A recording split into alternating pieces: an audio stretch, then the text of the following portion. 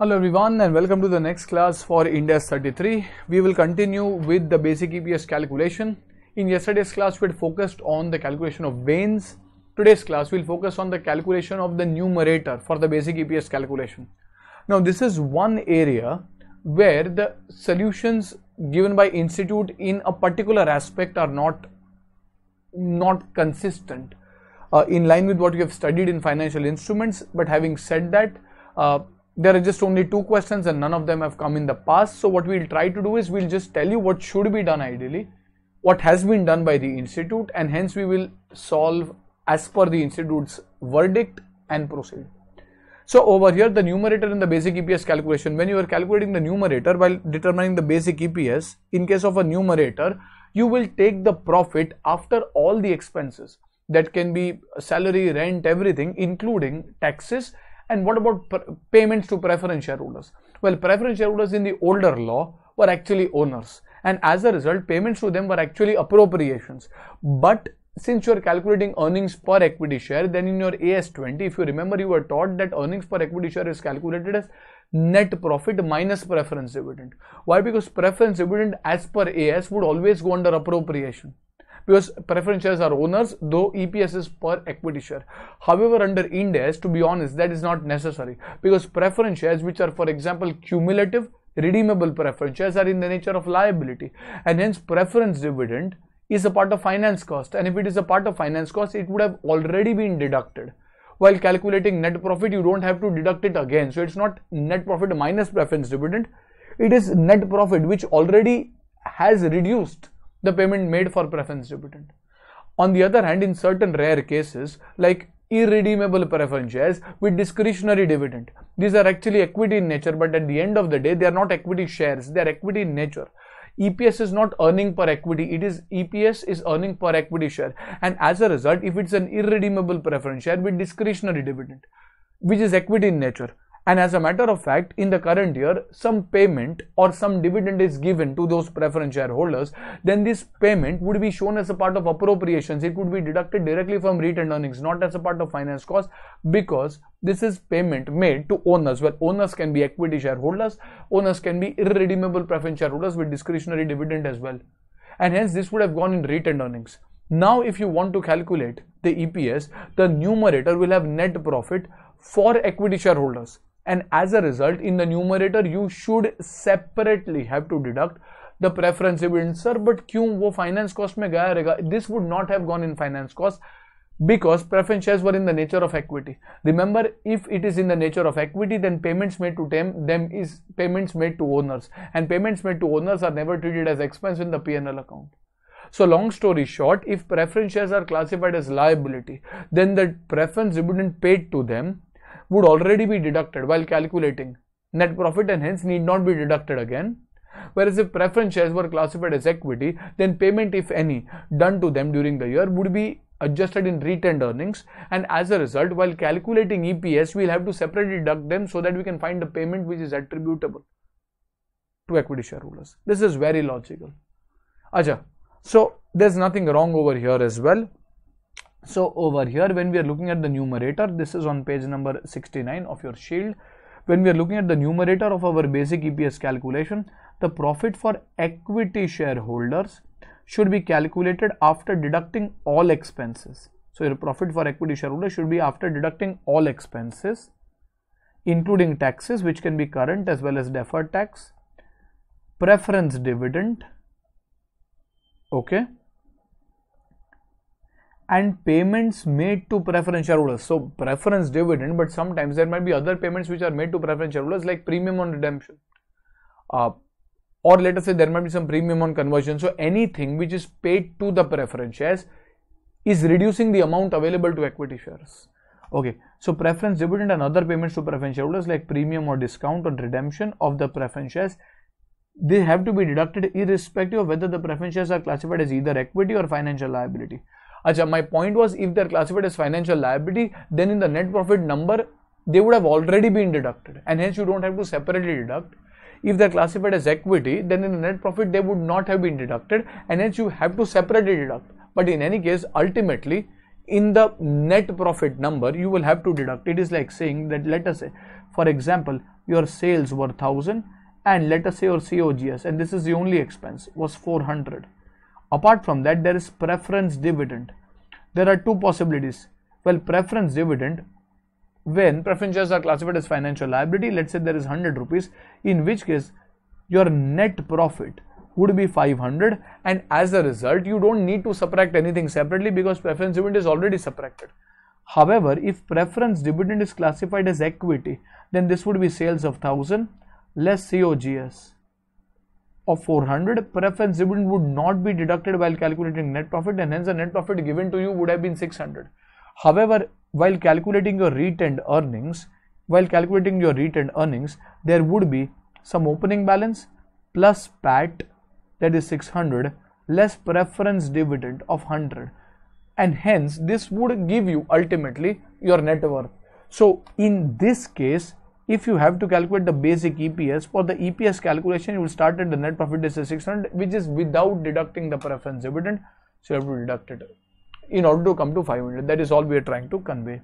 Okay, so which is correct, which is logical as well. The preference dividend, where preference shares are treated as financial liabilities, then preference dividend would be a finance cost, that is an expense, and hence it should be taken to the P&L account. Perfect. As we would have already deducted this while calculating the profit, then no separate adjustment is needed if you are starting from net profit. Your net profit is already after deducting preference dividend. The preference shares as equity. In this case, preference dividend would be like an appropriation, and hence we would have reduced it as a part of our retained earnings. However, it has to be deducted separately in order to calculate the profit for equity shareholders. In order to find the profit for equity shareholders, you will have to deduct this separately.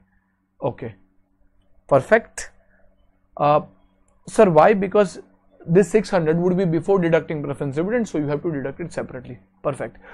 Now the question arises that how will you deduct preference dividend if they are cumulative? If they are cumulative, that means the preference dividend expense would arise each year irrespective of whether you pay or not. So even if it is whether declared or not declared, paid or not paid, you will have to recognize a preference dividend charge because it is cumulative. However, if it is non-cumulative, then you will consider it only if it is declared / paid. If it is not declared / paid, it is not a liability. So as a general rule, an entry for preference dividend would be passed based on its nature. So if it is a cumulative, then you will deduct it irrespective of whether it is declared or not. But if it is non-cumulative, you will deduct it only if it is declared, or as the case maybe it is paid during the year. Otherwise, you will not deduct it. Logical. Next comes this part, which according to me, we have done this as per ICAI. However, this is not correct. In my limited opinion, this might be correct. Let us say if you look at it from AS, and this is drafted by a person who has only studied AS, but in my limited understanding, there is some flaw. So what does the institute mention? It says that if there is a premium on redemption of preference shares, if you were to, let's say, redeem or early redeem preference shares at a premium, then where will that premium go? Well, in my opinion, it will go to the finance cost as profit and loss account. Why? Because if preference share is a liability, the fact that they are getting redeemed, it is a liability. And if preference share is a liability, then payments made to preference shares, whether it is in the nature of preference dividend or it is redemption of preference shares, it has to go to the profit and loss account. Institute here believes that it has to be charged to the retained earnings, which in my opinion is not correct, but my opinion matters less over here. The institute's working is more important. There are 1 or 2 questions on EPS, better to do it the way institute has done and proceed. So the premium or redemption on either early settlement of preference shares, the early settlement might be happening through an early redemption, or an early settlement might be happening through early conversion. If it is early redemption, then we would have adjusted through retained earnings in the company. This is what the ICAI has done. In my opinion, that is not correct. It depends on how you have accounted or what is the nature of the preference shares. If the preference shares were in the nature of equity, and if you had to redeem, which is slightly unlikely because they are not redeemable in the first place, but if you had to redeem, then you take it to retained earnings. But if the preference share is in the nature of liability and you have to early redeem it, then this gain or loss has to go to the statement of profit and loss account because it is a gain or loss on settlement of liability. However, institute believes that it should go to retained earnings and it has solved accordingly. So there is inconsistent treatment in the institutes working only. As no impact would have been given while calculating PAT because you have taken it into the retained earnings, hence a separate adjustment needs to be done in the profit while calculating basic EPS. In my opinion, this is not appropriate. The accounting has to be based on whether it is classified as a liability or equity. But nevertheless, if it is early conversion, on the other hand, what the institute does is it believes that it would have been taken in the finance cost in the statement of P&L. Now, the best of my understanding, I can't understand how that is, because if it is converted, again, if there's a gain or loss on conversion, it depends on how the preference shares were originally classified. If they were originally classified as equity, then the gain or loss on conversion will go to the retained earnings. If they were classified as liability, then it will go to the profit and loss. Here it is a blanket working where they have taken that it is going to go to the profit and loss. Then it would have been taken in the profit and loss. As the amount has already been adjusted while calculating profit, no separate adjustment is done. Long story short, if there is early redemption, then the gain or loss would have been taken into retained earnings as per the institute's working. If there's an early conversion, the gain or loss would have gone into the statement of profit and loss as per the institute's working. If an item has gone into the retained earnings, then it would not have been considered in net profit and hence it has to be considered separately. However, if something has gone into the profit and loss already, then we don't need to adjust it because it has already been adjusted. The above treatment is in line with the ICAI's suggested treatment for redemption or conversion in IND AS 33, though it is more appropriate to treat this based on whether it is a liability or equity. I'll just show where the institute has mentioned. If you go to, this is a May 22 study material, also there in the May 21 study material. If you go to page 11.38, a redemption or repurchase of preference shares at a premium. So the institute's working over here, if you see at the end, they say that the excess of fair value of consideration paid to the preference shareholders over the carrying amount of preference shares. So for example, you are paying 110 for preference shares which are worth 100, represents a return to the holders of the preference shares and a charge to the retained earnings for the entity, which is not appropriate ideally. This amount is deducted in calculating the profit or loss attributable to ordinary shareholders of the parent entity. So an example is also given to elaborate that ABC has preference shares of 100. Now ABC buys back the shares at 120 and hence the 20 extra that is paid is charged to the retained earnings. Well, why? If these preference shares are in the nature of liability and you are paying that early with a premium, it has to go to the P&L. But they are saying that it goes to the retained earnings, so we are following that. No amount is recorded in the statement of P&L for this.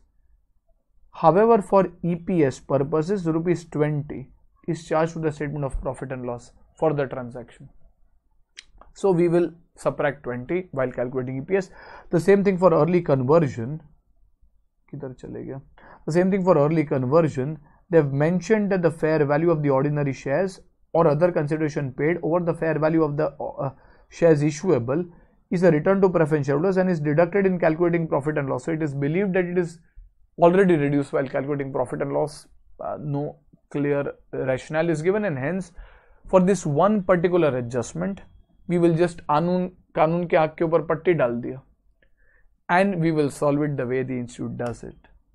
अच्छा, subpoint C looks at another item. It says that sometimes it might happen that there are certain expenses which are either permitted to be deducted from the profit and loss account or directly deducted from some other reserve like securities premium. So items like preliminary expenses, for example, are allowed, or underwriting commission, for example, are allowed to be either written off against the statement of profit and loss account or against securities premium. Now this will result in a problem because there might be two companies, let us say company A and company B, both of them have earned a net profit of 100 before preliminary expenses. Now preliminary expenses of 50 rupees have been charged by company A in the statement of P&L, which is very well within the law, and hence the net profit comes to 50, whereas company B has deducted these expenses from the securities premium. So there is some securities premium out of which 50 is deducted and hence the net profit appears as 100.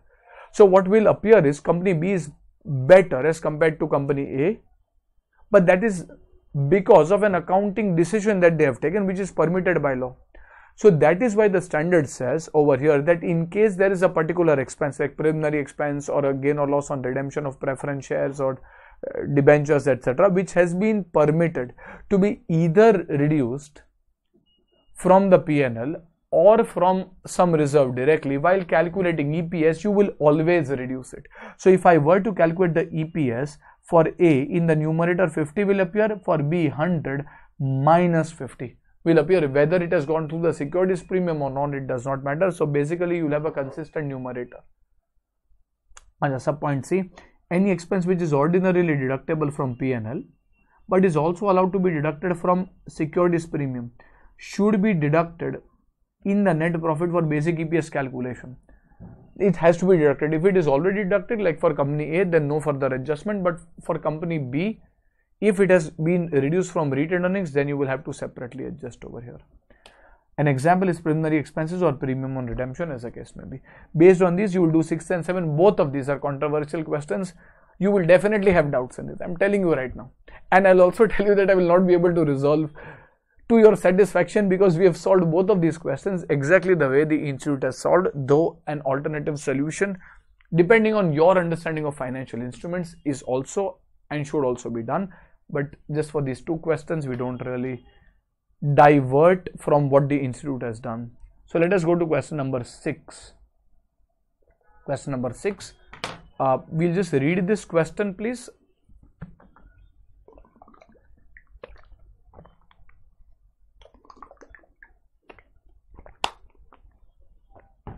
अच्छा, at the end, काफी बड़ा question है, but at the end you have been given that the profit attributable, or we can say that the profit, just cancel this, the profit for the year, just cancel these words.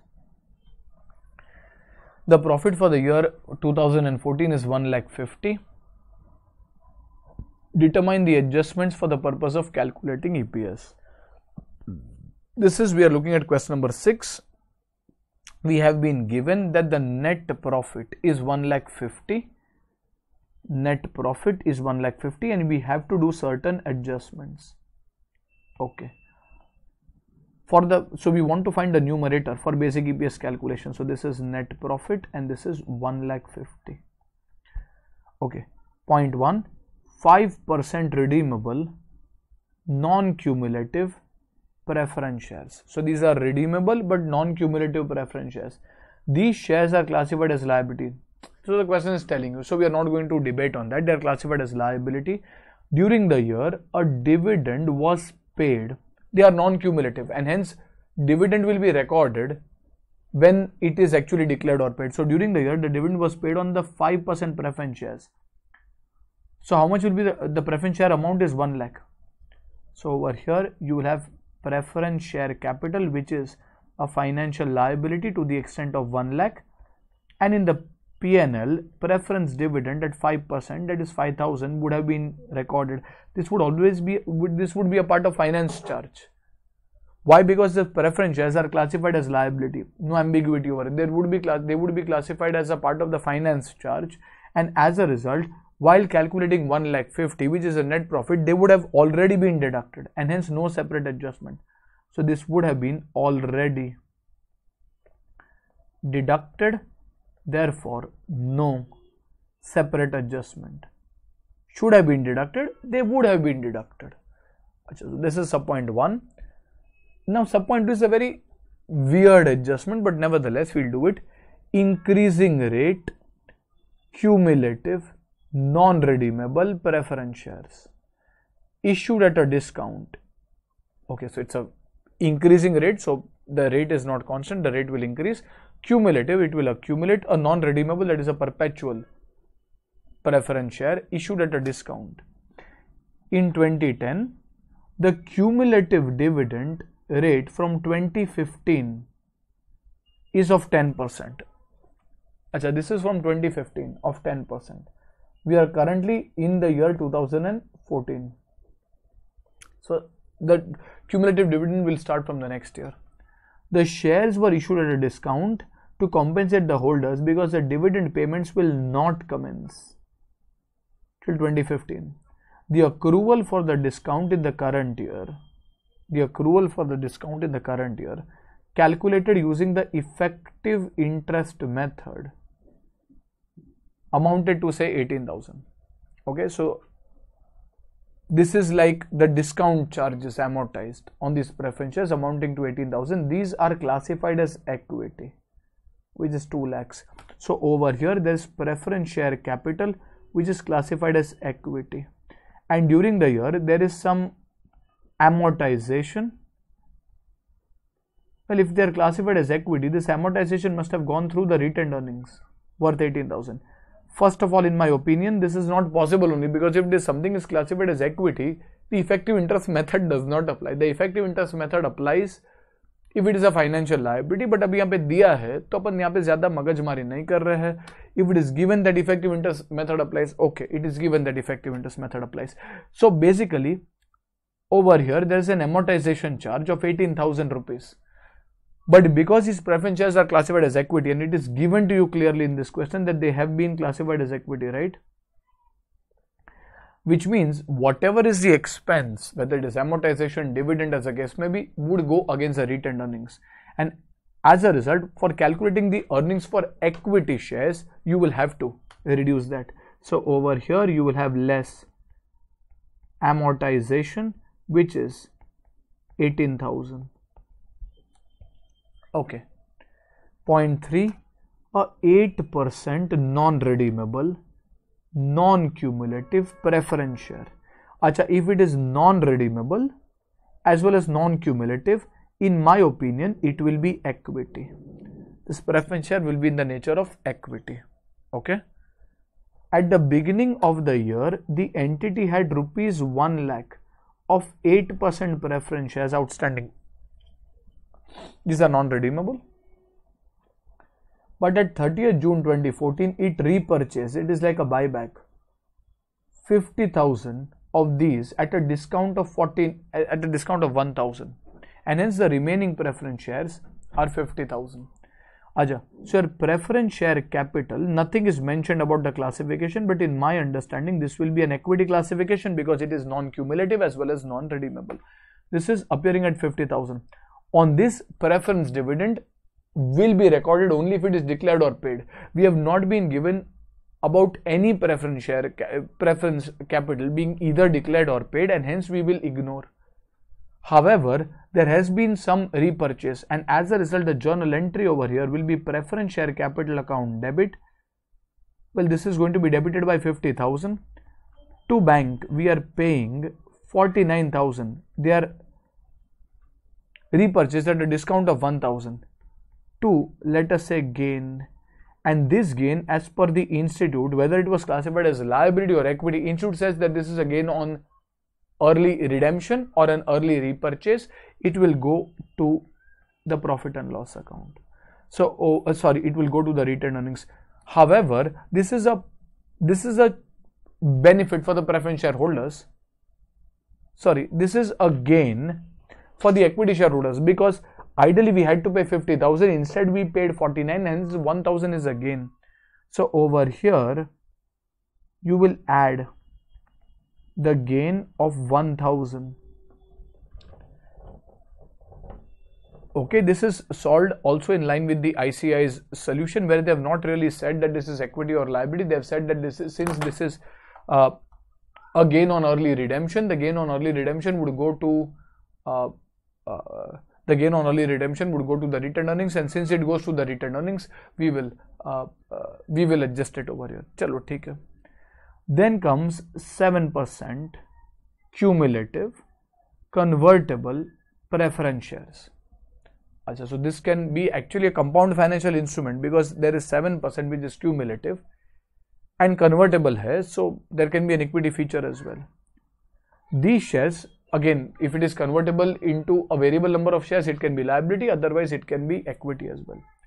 These shares were classified as equity. Achha, chalo, question told you equity to equity until their conversion into ordinary shares at the beginning of the year. So these shares have been converted into ordinary shares at the beginning of the year, and hence your journal entry would be preference share capital, which is a part of equity, to equity share capital. ठीक है.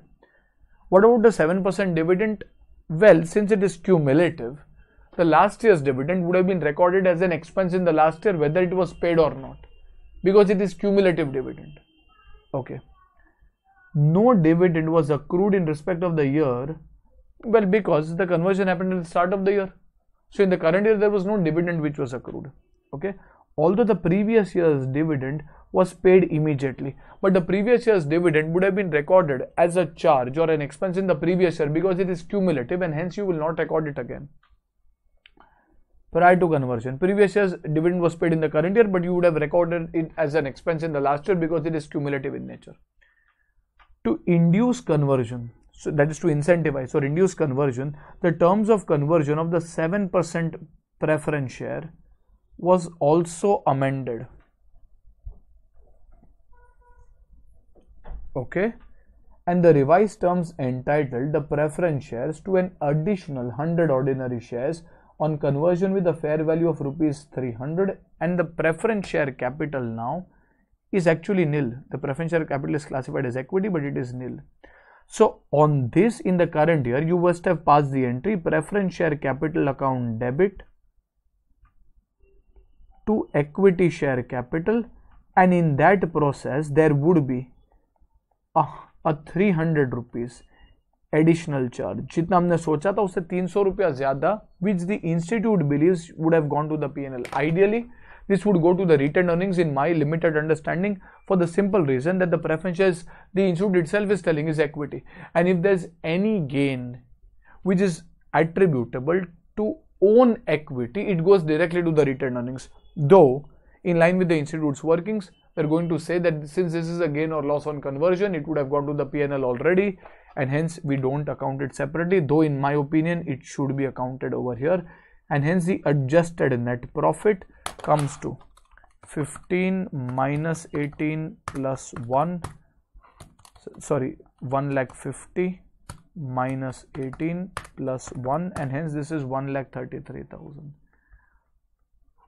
So this is arguable undoubtedly, and if you even look at the institute's solution over here, this is illustration number 2 with almost this, or rather exactly the same language. यहाँ पे profit after tax, as we have cancelled that profit attributable to ordinary, this is profit after tax of 1,50,000. Apart from that, everything else remains the same, and if you go to see, this comes to 1,33,000, 18,000 and 1,000 adjustment, 1,33,000, and they've given you the explanations.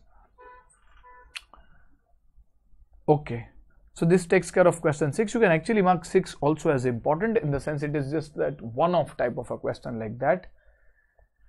Then you will go to question number 7. You can refer the notes over here as well. Let us read question number 7. ABC issues 9% preference shares at a fair value of rupees 10 each on 1st April 2011. Okay. The total value is rupees 10 lakhs. Okay. These shares are issued for a period of 5 years and would be redeemed at the end of the 5th year. These shares are to be redeemed at 11 rupees. So ideally your effective interest rate would be greater than 9%, and slowly you would move from 10 lakhs towards 11 lakhs ideally, if you were to apply effective interest rate method. At the end of year 3, that is on 31st March 2014, the company finds that it has earned good returns rather than expected over the last 3 years and can make the redemption of the preference shares early. To compensate the shareholders for 2 years of dividend which they will forego, the company decided to redeem the shares at a 12 rupee. Achha, original value was rupees 11. Instead, they are deciding to redeem at 12 rupee. That is 1 rupee extra per share. Achha, and there are how many such shares? I think there are 1 lakh preference shares. And for 1 lakh preference shares, you are going to pay. For 1 lakh preference shares, you are going to pay, instead of rupees 11, which you had agreed, you are going to pay rupees 12. Which means 1 lakh more, and this 1 lakh more is not going to equity shares, it is going to preference shares. So this is like a charge. This is on early redemption instead of the original agreement of 11 rupees. Okay, comment on the earnings for the year 13-14 Okay, this is the year of early redemption. Ignore the EIR impact. In the solution, and answer on the basis of IND AS 33 only. Ideally, as per EIR, you would slowly go from, let's say, 10 rupees to 11 rupees, or 10 lakhs to 11 lakhs. However, the 12 rupees would not have been factored anywhere, whether there was EIR or no EIR. So the institute has just mentioned that this 1 lakh rupees will be separately deducted. Ideally, this is an excess amount or a loss that you are paying on redemption, and hence it would be a charge against retained earnings. So while calculating the net profit, this 1 lakh should be separately deducted. So over here, the 1 lakh should be separately deducted. So in the given case, company is paying an excess compensation on early redemption of 1 lakh rupees to preference shareholders. Since this is a loss on early redemption, it would have been taken in the retained earnings in line with the institutes, in line with ICI solutions. Therefore, we need to separately deduct 1 lakh from the profits, since it represents payments to preference shareholders. Well, apart from that, your preference dividend would be there as a part of finance cost in the P&L, and hence no separate adjustment is needed. But during the year 13-14, maybe this 9% or whatever is the effective rate would be also there.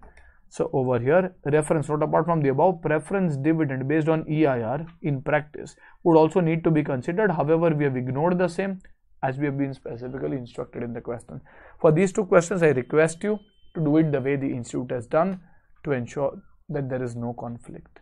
Achha, next is question number 8, which is important, which I would rate as important, and this is based on a completely different concept for which institute has given a separate guidance. So we can mark this as important. Question number 8. So this is based on the concept of something called as participating preference shares. This is a separate appendix which is given under IND AS 33, which I would rate as important because it is a special transaction. We have given a question for this in the practice question section in your volume number 2. If you have that handy, you can keep it. Otherwise, you can refer page 551 and you can just refer the screen. Question number 2, which is a practice question for IND AS 33. We will use that as a practical example base to understand what this means, and then you can go to question number 8, which is a question which you will solve, let us say, on your own. So what do we mean by participating preference shares? Well, participating preference shares are those preference shares which actually participate in the profits. Usually preference shares don't participate in profit, they are given a fixed return. However, there are certain preference shares who agree to participate in profit, in which case the EPS calculation will be slightly different based on a separate appendix. The logic is the pool of money, the undistributed profit. Typically, we assume that the undistributed profit belongs to equity shareholders only, which is wrong. If it is participating preference shares, these preference shares will also participate in this profit, and as a result, you will have to calculate the EPS in a slightly different manner. Let us go through question number 2 on page number 551 once. Use the numericals, read the theory, understand, and then go to another question. Okay. So an entity has two classes of shares in issue. This is 5,000 non-convertible preference shares and 10,000 ordinary shares. Okay, equity shares are 10,000 and 5,000 non-convertible shares. The preference shares are entitled to a fixed dividend of ₹5 per share before any dividends are paid on the ordinary shares. Perfect. Preference shares are given dividend before you pay anything to ordinary shares, and ordinary dividends are then paid, in which preference shares do not participate. Very logical. Achha, next part is a problem. Each preference share then participates in additional ordinary dividend above ₹2 at a rate of 50% of any additional dividend paid on ordinary share. This is a participating preference share. So ₹5 fixed to preference share. After that, discretionarily you can pay ₹2 to the equity share, but after that, if you pay any dividend beyond 2, then preference shares are also going to share. So for every dividend beyond ₹2, preference shares will get 50% of the additional dividend payable on ordinary shares. Okay. The entity's net profit, this is after tax, but before preference dividend, any kind, fixed or participating, before that, for the year is ₹1 lakh. Okay. And the dividends of ₹2 are declared on the ordinary shares. They are already declared. Okay. Compute the allocation of the earnings for the purpose of calculation of basic EPS when entity has ordinary shares and participating preference shares that are not convertible. Acha, typically if I were to calculate EPS, I would first start at the net profit, which is given to you over here as 1 lakh. Acha, this is net profit not just belonging to the equity shareholders. A part of that net profit has to first go to preference shares. So this is 5 rupees fixed into 5,000. This has to be taken. The fact that in the current year 2 rupees of equity dividend is declared, that equity dividend can come only after preference dividend is paid, and hence this is 25,000. Acha, which means typically in the usual case you would have said this is the PAT for equity shareholders. Whether you distribute 2, you distribute 5, you distribute 7, it does not really matter. This 75,000 is attributable to equity shareholders in the usual course, which is not the case over here. This is your PAT. This is your PAT. We are saying that okay, 75,000 divided by, let us say there are 10,000 ordinary shares, which means 7.5 is the EPS.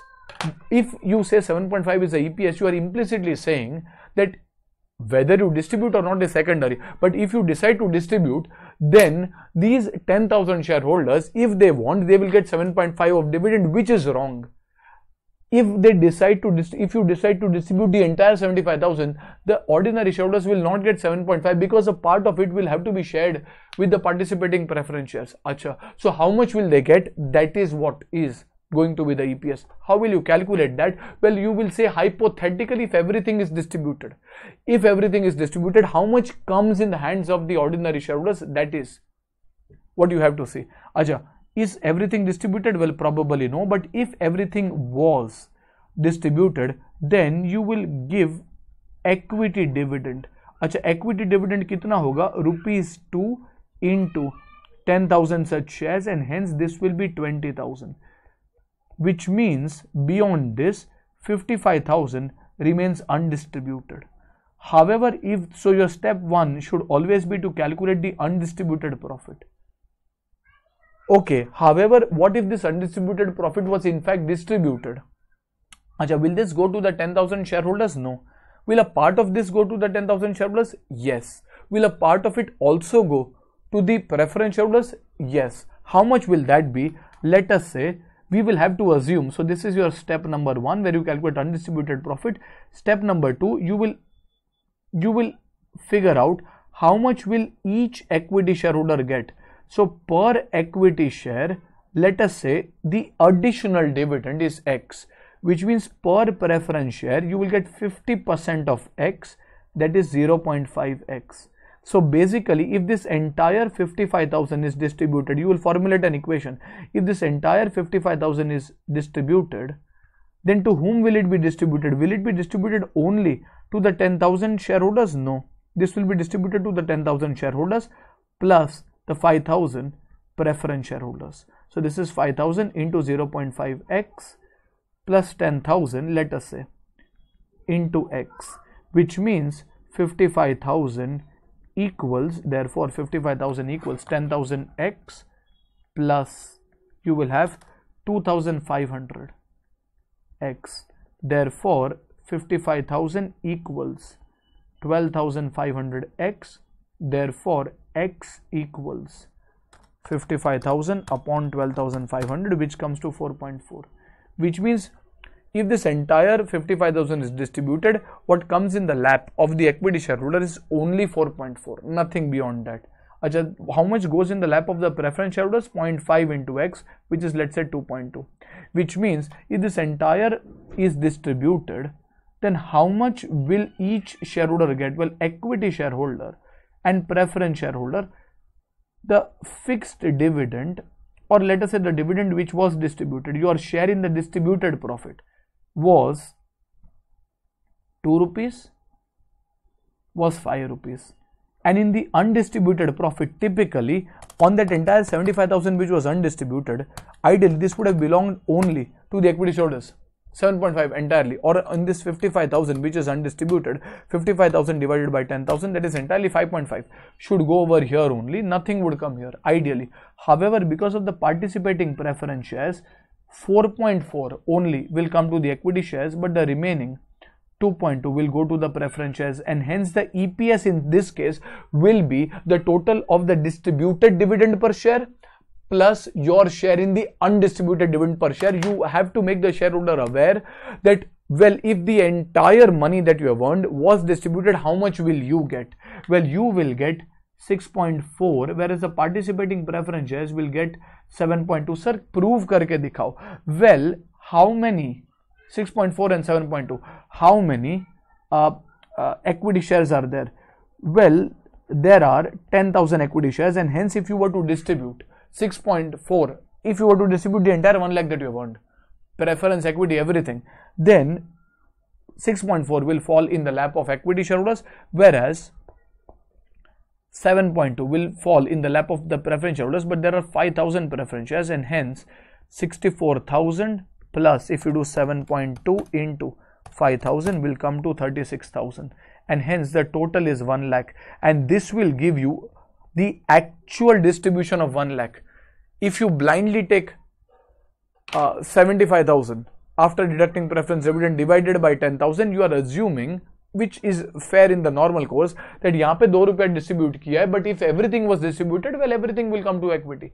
Here that is not the case, and hence the law changes, and it says that try to calculate EPS as your share in the distributed profit plus your share in the undistributed profit, and that will give you the correct EPS number.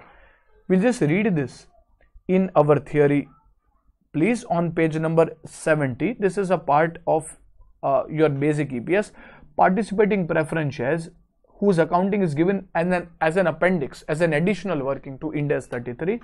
Participating preference shares refers to shares which are entitled to dividends which are based on profits. Typically, they have fixed dividends.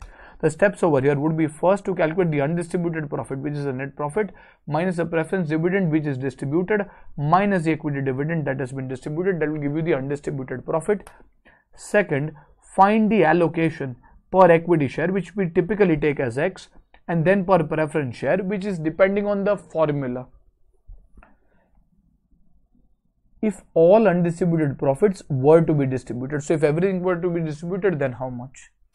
Generally, allocation per equity share is taken as X, and based on the agreed sharing ratio, the allocation to preference share is calculated. Okay.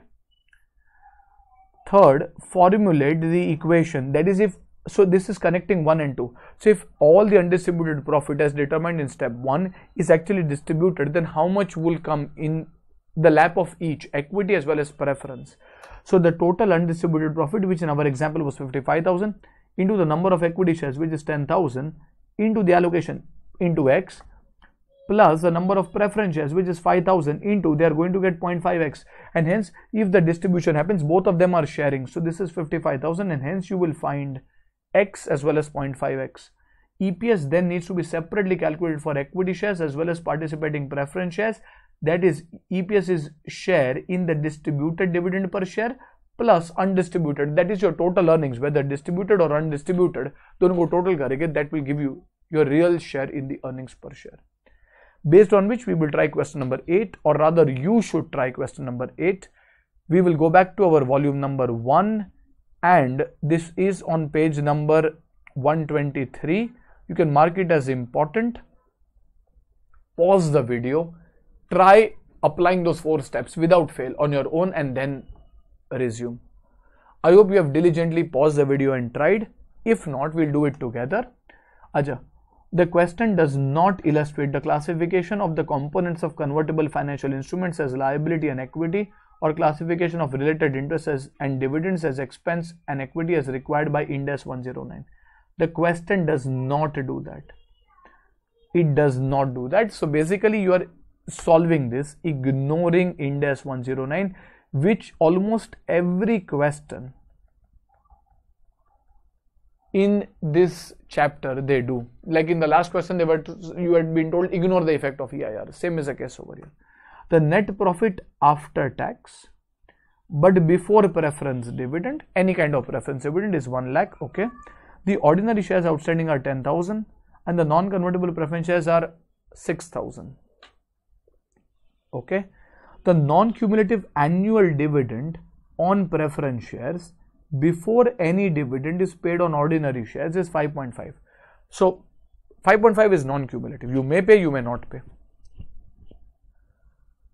after ordinary shares have been paid dividend of 2.1, but well, if you are paying 2.1 to ordinary shares, that can come only after you have made a payment to preference shares, which is standard definition.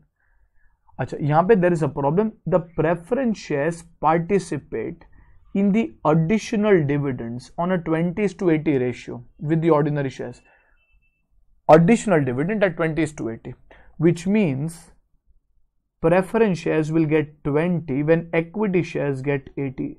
Students over here wrongly make an assumption, and in all likelihood you would have also done that. You would have said, okay, let the dividend paid to equity shares be X, then preference share is 0.2X. That is wrong.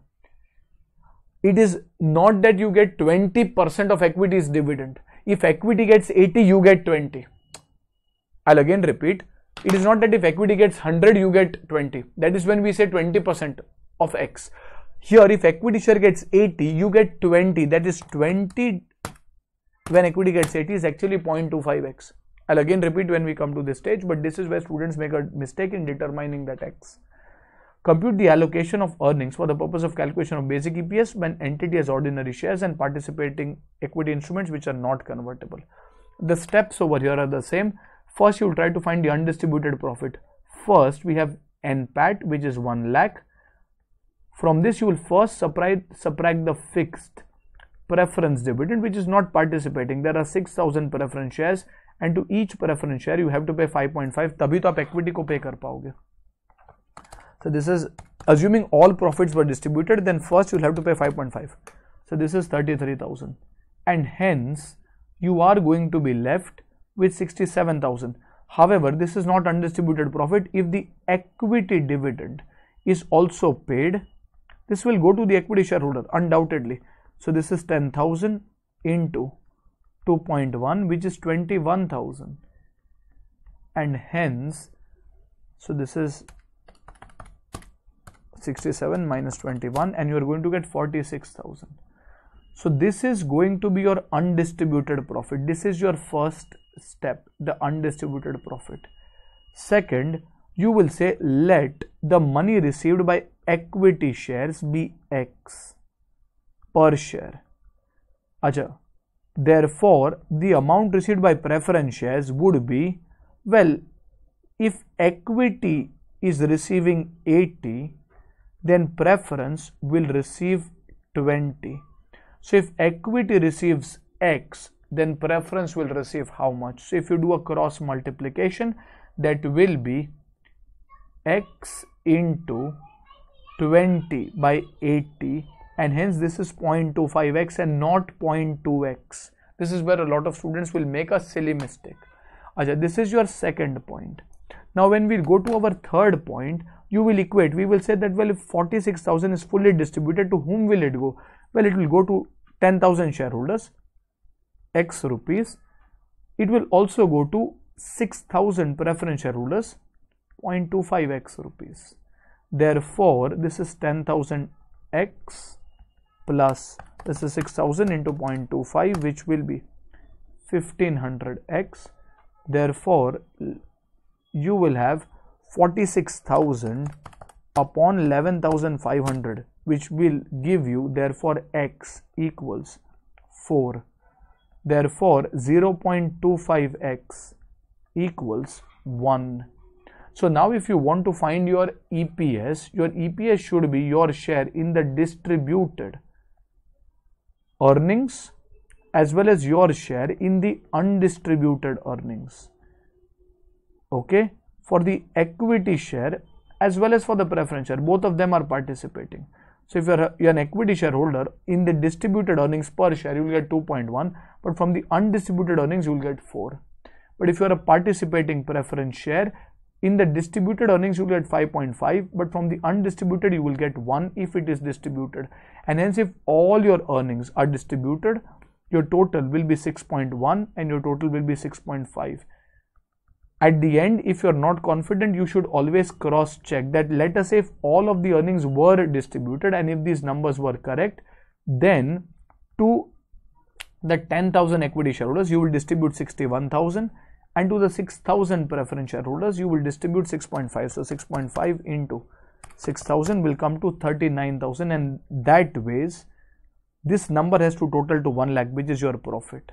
Your profit has to be 1 lakh. Perfect. So this takes care of basic EPS.